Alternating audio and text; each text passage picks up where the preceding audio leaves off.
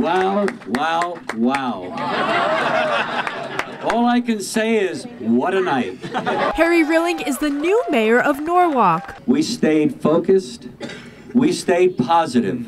Yes. We kept on message. The message resonated with the people, and the people spoke. Tonight,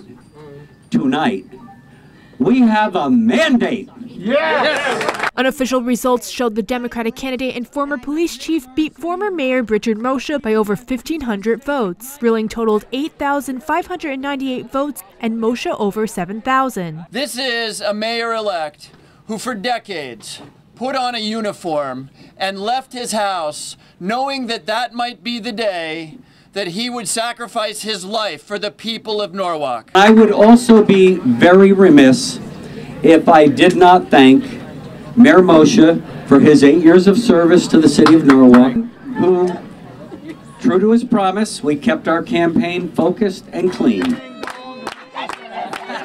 This is somebody I have admired for many years, worked together with, very proud to have supported. You couldn't have had a better, harder working candidate. You actually had a candidate who listened to people. That's amazing. Although results for the Common Council still remain unofficial, Rilling says he's determined to work together with both council Republicans and Democrats. They want us to work together to make the city the best it can possibly be. And I hope that we get an 8-7 majority. If it doesn't happen and we go the other way, my first plea to the council, let's work together.